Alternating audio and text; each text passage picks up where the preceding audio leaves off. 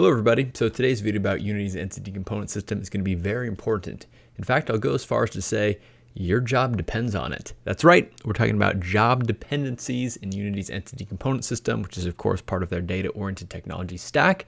So as per usual, we're going to be going over what job dependencies are, kind of give you an idea about what Unity does by default, because by default what Unity does is actually pretty good, but there are some circumstances where we may need to actually override that. So we're going to start diving into, some of the situations where you might need to actually override what Unity does by default. And then of course I'm going to be doing a little tutorial section of this video to show you how to actually use these job dependencies in Unity ECS. So anyways, let's start off with a little overview about what job dependencies are and why we need them. So in Unity ECS, of course, we're going to be using the job system, which allows us to easily write multi-threaded code. So typically the way things work is we have one thread designated as the main thread, and then that's going to schedule work across these worker threads. Now these worker threads can run work basically in the background or even in parallel with other different threads. So it makes it much more efficient, especially on multi-core CPUs. Now one of the issues with multi-threaded code is when we're writing code that is executed across different CPU cores and threads, the data from one CPU core can't talk to data from another CPU core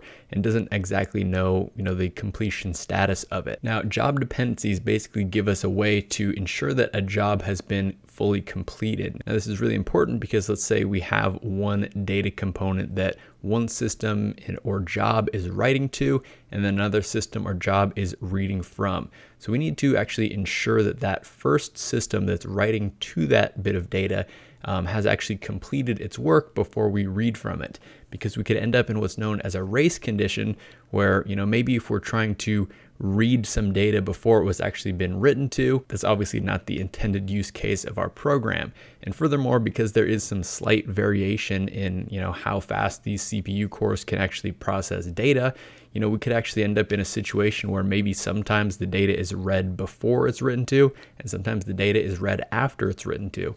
So it can be pretty difficult to debug in that case because a lot of times the results aren't exactly consistent. So basically the solution that Unity has came up with to deal with this is something known as job dependencies, where we basically have this type known as a job handle, and then we can use that job handle to, work with these dependencies really easily. We can combine them if we need to, and we can also ensure completion. Now, when we schedule jobs in Unity, it actually returns a job handle to us, and we can just use that job handle object to actually pass into other jobs that are going to be scheduled later on. And then that means that, one job is dependent on a previous job. And that was just kind of like a little high level overview about the C# job system and job dependencies. I did do a few videos a little while back, kind of going a little bit deeper into the C# job system and how job dependencies work. So I would recommend checking out those videos if you are interested in them.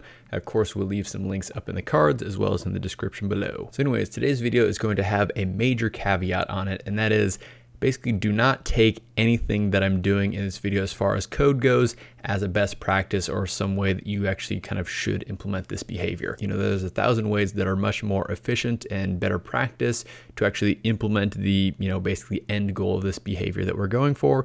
The reason I have things structured this way is just because it's a nice, simple way for me to, clearly demonstrate how these job dependencies work in Unity's entity component system. Just know that the main point of this video is working with these job dependencies. Once you kind of understand that, you can see how these job dependencies apply to much bigger and more complex projects. All right, so with that being said, let me give you a quick overview about how the code is structured in this. So we're going to start off by taking in input from the player. So you see that I start off by doing this just in the onUpdate function of this player input system here. Basically, by default, we're just going to set a movement of 2.5 just so the ships are basically always just kind of moving straight forward. However, if we actually are pressing down the forward key, we're going to up that to a value of 5. And then you'll see if we're pressing, say, the left or right rotation keys, we're just going to set these to a value of 50 in either direction. And then basically we're going to do an entities.forEach, looking for everything with a player input data. So in this case, basically every single ship in the world is going to have one of these player input data components.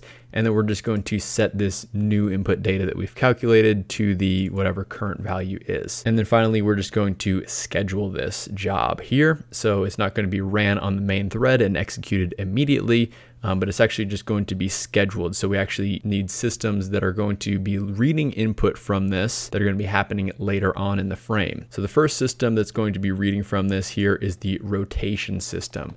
So basically the rotation system is going to be rotating the ship left or right based off of whatever the player has inputted. Now we're having the rotation system run first because what we want to happen is we want basically our ship to calculate its rotation first, and then we want to move it forward based off of that new rotation, rather than moving it forward and then updating its rotation after that. Now the way we have to do this is a little bit interesting. Again, one of the reasons why is just because I want to show off how job dependencies work in ECS. But basically, we're actually going to be calculating a new local to world, which is going to represent that new rotation.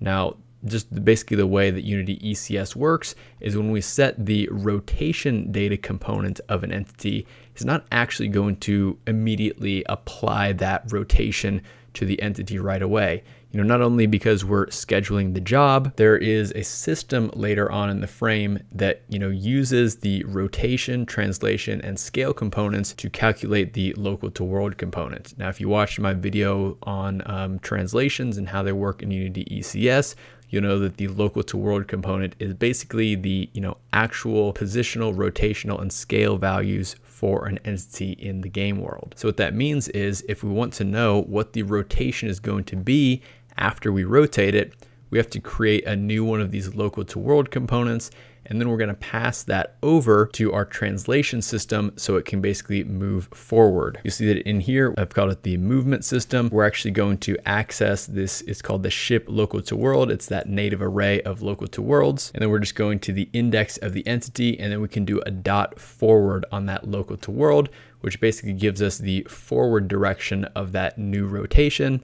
And then from there, we can assign the translation based off of that. After that, we just kind of have a check distance system. So we see, when we're close to, one of these targets on the screen, if we are, within a certain range of it, then it's just going to move the target to another random position on the screen. So we can kind of keep playing our little game here. And then finally, I have this color system, which basically is going to color the ships based off of the direction that they're facing in regards to the target. So the more that they turn towards the target, the more green that they're going to turn, and then if they're facing away from the target, they're going to be a little bit more of a red color. So now that lengthy code explanation is over, hope it wasn't too confusing, I'm going to talk a little bit about job dependencies now. So basically what Unity does by default is going to work for you probably 90% of the time, to be honest with you. Unless you're doing anything crazy and you probably know what you're doing, then you're going to have to manage dependencies on your own. Now, basically built into every single system is a dependency property. Now this dependency property can basically just be accessed by just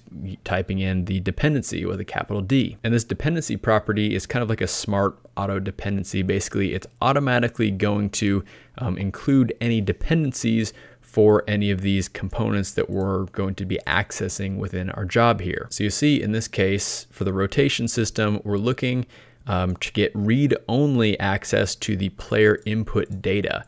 Now it knows because we're actually scheduling the player input system beforehand, which has write access to the player input data. This auto dependency knows that the previous input job needs to complete before we actually start trying to schedule this rotation job. Now you'll notice that this is just pretty much a bare bones entities.forEach function. We're not, manually setting any dependencies or things like that, but I can show you basically what Unity does by default under the hood. So it's actually going to set dependencies equal to this entities.forEach. Now you see when I do this, we get all kinds of warnings here. And that's because if we're assigning a dependency, we actually have to manually pass in the dependency into the schedule function here. Now this is only going to work with schedule and schedule parallel. This is not going to work with run, because run is just going to immediately execute the job on the main thread right then and there. So again, this is basically what Unity does by default for us. So we actually do not need to have this stuff in there. However, here's the one kind of main gotcha that Unity does not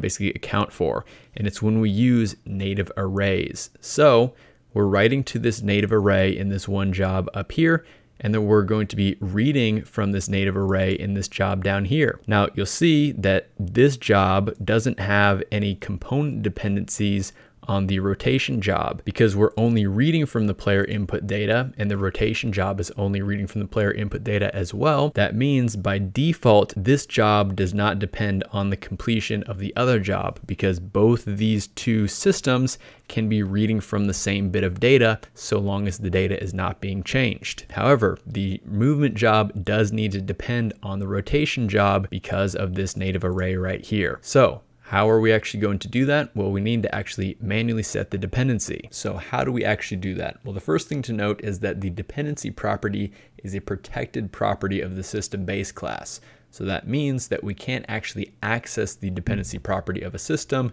from another system. So what we can do though is just create our own job handle property that we'll go ahead and set on our own. So in this case, I've created a public job handle called the rotation handle. So this is a public getter and it has a private setter. So meaning that we can access this dependency from outside of the system. Now we'll go down to our entities.forEach function, and it's really just as simple as setting the rotation handle equal to entities.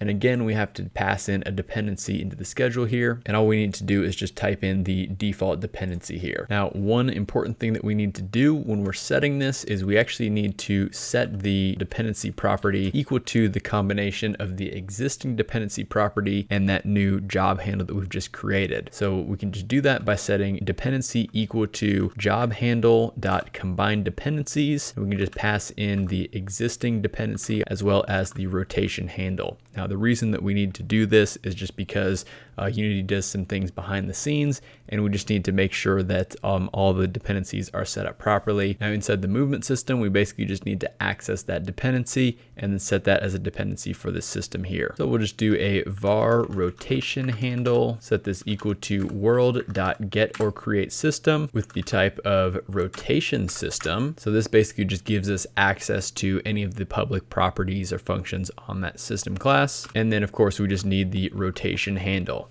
Now, using this rotation handle, we can just pass that into the schedule method of the entities.forEach function here. And then finally, we just need to make sure that we're actually updating the built-in automatic dependency property. So we'll just say dependency equals our entities.forEach. Now, coming back to Unity, you'll see that we hit the play button and you'll see that we can just kind of move around on the screen. Of course, we can turn in different directions or move faster in the forward direction if we want to.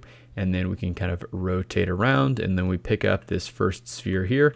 You'll see that the second sphere, basically these just will keep showing up in random locations kind of all around this little plane that I have here. So that's kind of the major things that it comes to when we're dealing with dependencies manually. The other thing that I wanted to point out is just how to actually complete these dependencies. Now, what it means when we complete a dependency is when we schedule a job, the work that is being completed in that job, it's not going to be completed until some other portion of the code, needs it to be completed, or we explicitly tell it to be completed. Now, there's a couple ways that we can do that. We can just use the, again, built-in dependency property and just do a dependency.complete. We can do this with any job handle type. It's just called the job handle.complete. Also, there is a complete dependency built into the system base class that we can call, which basically does the exact same thing. And then you'll see also in this case, when I have used an entity command buffer, we need to ensure completion of the entity command buffer before the steps in the entity command buffer are actually played back later on in the frame. So we can either do this just by completing the dependency immediately, which we've done right here, which will force the completion of any jobs that this system depends on, as well as this actual job itself. Or we could also go to our end simulation entity command buffer system, do a